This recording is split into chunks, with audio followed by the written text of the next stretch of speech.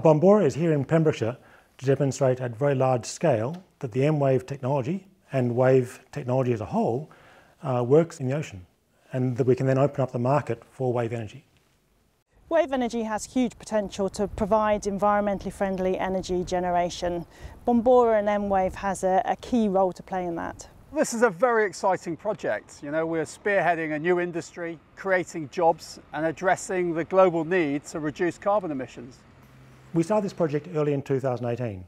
Since that time, we've used a very careful process of building up the team, building up the capabilities in the supply chain, building a very rigorous process of testing along the way. So it's been a build, careful approach to validation, and right now we're coming to the final point of that. So it's a very exciting time to see that it all coming together. This is East Pickard Bay, which is the landfall for the Pembrokeshire project. East Pickard Bay has an excellent wave resource, so excellent location for testing the mWave device. We have subject matter experts within the team that cover each of the areas that this project entails, everything from electrical engineering to the marine construction. But of course we're also very reliant upon our supply chain. And we work with the supply chain at the very beginning of the project while defining the requirements and the specification of the machine all the way through to delivery.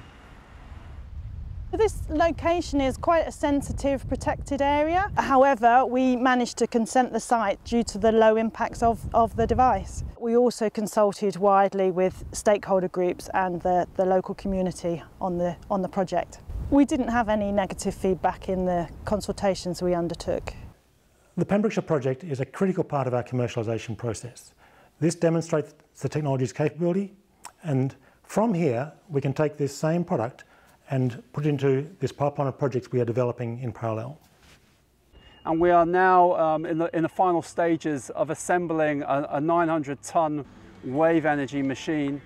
That progress is testament to the great work that the team have done in developing this design and working with the supply chain. And it will be a very, very exciting and proud moment to see it launch down the slipway next year and finally move to site.